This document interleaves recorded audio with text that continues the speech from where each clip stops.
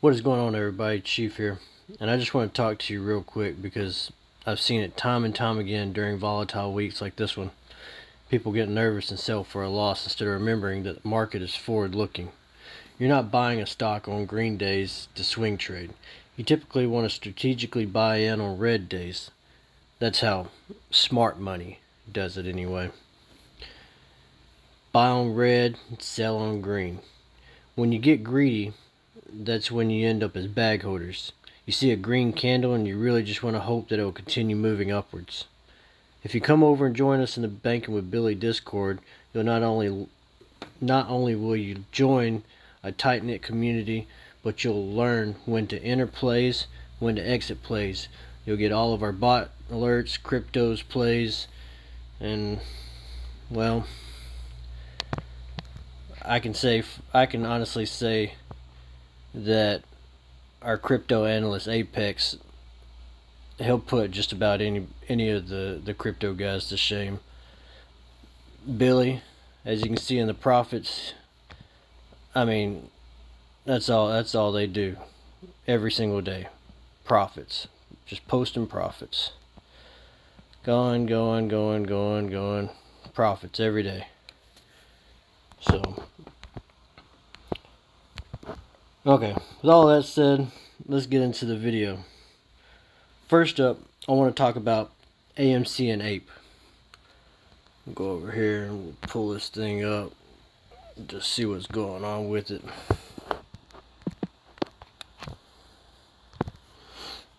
AMC and Ape.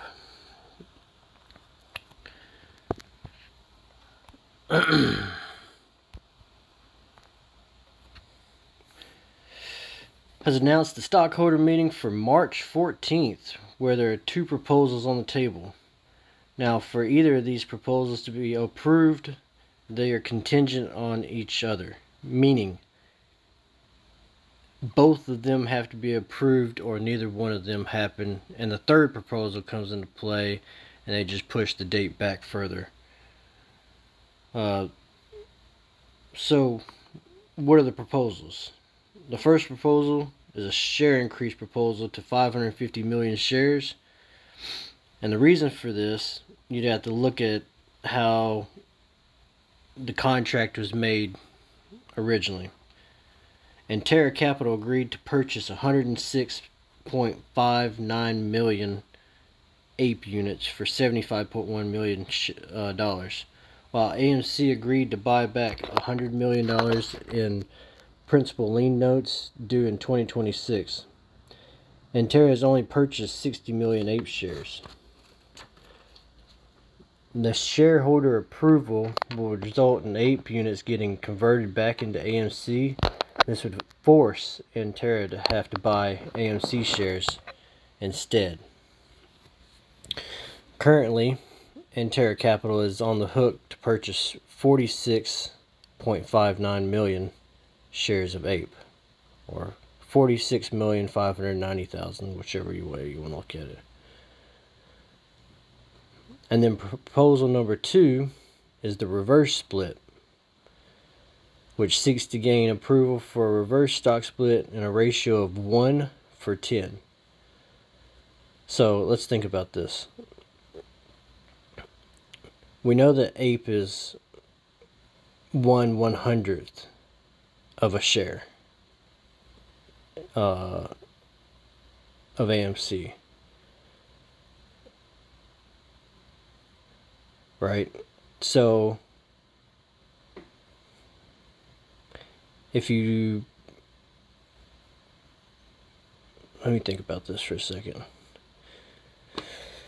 If they're going to do a 1-for-10 reverse stock split in AMC, that would be 1,000 shares for one AMC share of 1,000 Ape shares would equal one AMC share after the split, right? So if you do the math on that, if I remember right, there's 4 billion shares. 1,000 divided by 4 billion is 4 million shares. And then if they took it to 550 million, and they did a reverse 10 split, it'd be 55 million. So it's either the free float for AMC will either be 59 million shares, or if it's not a 1/100th, then it would be 40 million shares of APE, which would be added to AMC, which would make a free float of 95 million.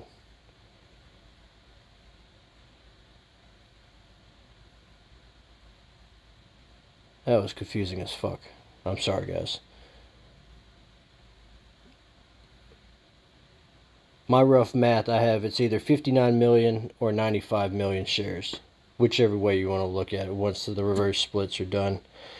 But that only happens if both of those get proposed. Otherwise, like I said, it gets pushed back, and then we get to do it all over again.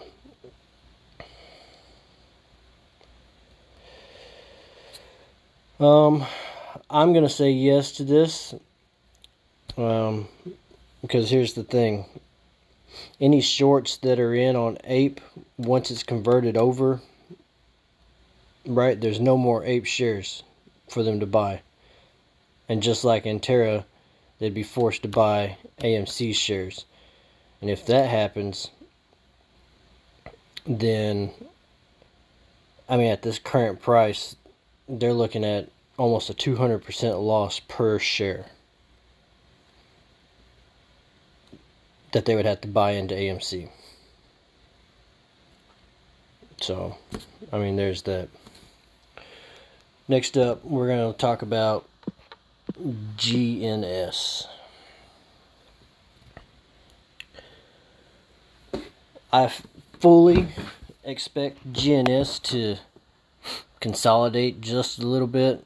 It's already in the pre-market hours. I'm up late as shit. I'm tired. But I expect this one to make another push upwards.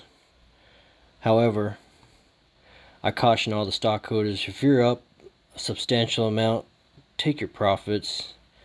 Don't be stuck bag holding this. Just like I said earlier in the beginning of my video, when you get greedy, that's when you end up bag holding. As I always say, don't be a sheep and follow the herd into the slaughterhouse. Ooh, this one. Let's look at Hlbz. Hlbz. Hlbz. I've swing traded this stock a few times. However, since CEO has mentioned the joining the task force, there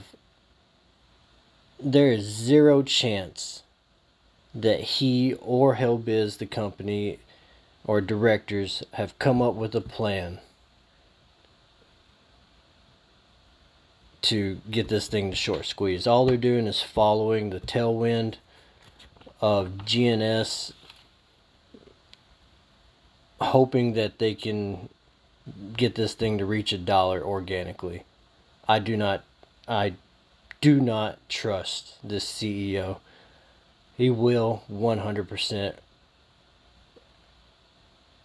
reverse split this stock and dilute the shares. Even though he says he's not going to, the more he says it, the more I believe he will.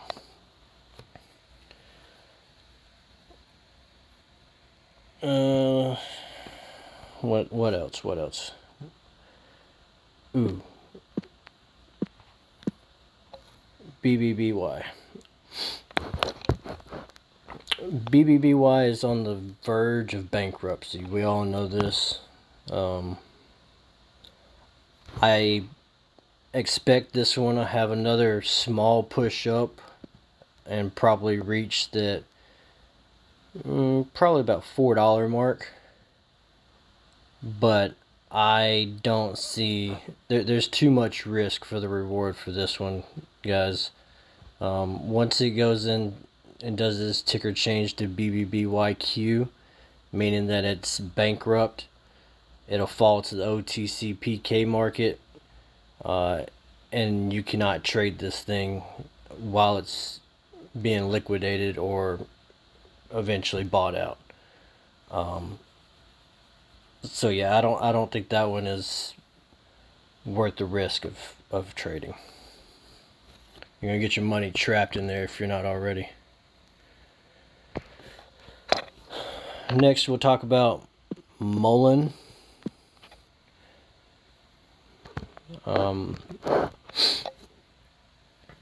Muln has already had its shareholder meeting and approved for the reverse stock split. They're determined to hold out realistically. They have about 5 weeks to reach $1 organically or reverse split. As of right now, I don't see them doing a 200% gain. It looks pretty slim without having either production or delivery news come out. I mean, it had to be something substantial to reach that. So I fully expect them to go ahead with the reverse stock split here soon. And when they do a reverse stock split, right now the proposed is anywhere between 1 for 2 and 1 for 25. I suspect it'll be closer to 1 for 20, because that'll put them around $5 a share.